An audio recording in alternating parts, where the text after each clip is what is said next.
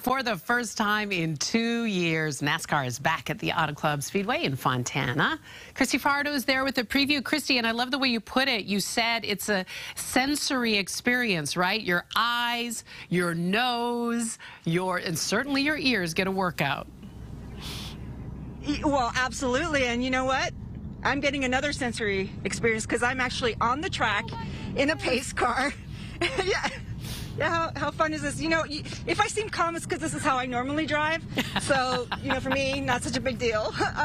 But, you know, at the wheel is Dave Allen, who is the president of the Auto Club Speedway here.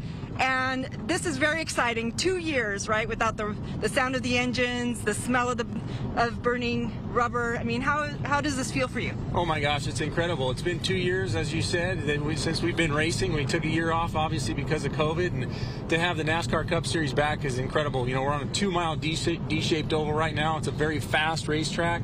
We'll keep the speeds a little lower right now just because we've got precious cargo here, but our fans are so pumped. We've got 2,000 RVs in the infield right now. We've got musical entertainment planned, lots of food, and of course great racing and 5-wide racing. So you're going to see big speeds here. And you're really trying to make this also a family event.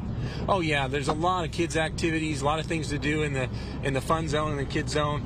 We've got the quarter midget USAC quarter midget series that's running as well, which is where kids start 5 to 15 years old. They're running today and tomorrow as well. So it's a heck of a weekend. The Production Alliance Xfinity race on Saturday, and of course the Wise Power 400 on Sunday.